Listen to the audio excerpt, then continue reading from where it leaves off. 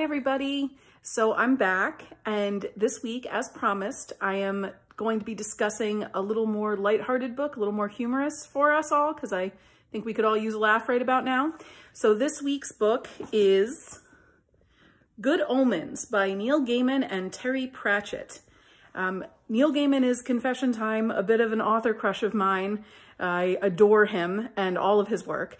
Usually his books are a little more on the spooky, scary side. This one, I think it's the combination with Terry Pratchett that makes it a little more just humorous and lighthearted.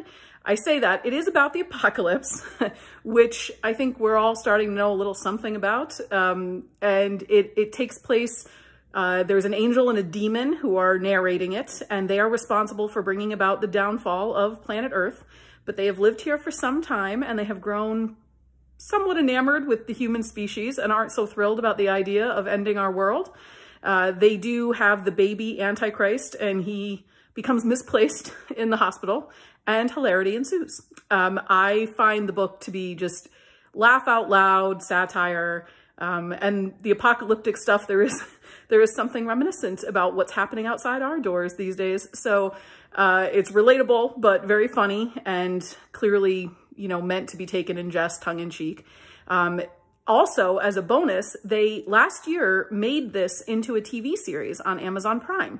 So while the book is available both on Overdrive, both as an audio and an ebook, you can also, after you've read it, watch the TV show, which stars David Tennant, and who does not love him? And Neil Gaiman helped to write it, so it is very well done. I enjoyed it very much. However, I am sticking with the book as my favorite, like a good librarian.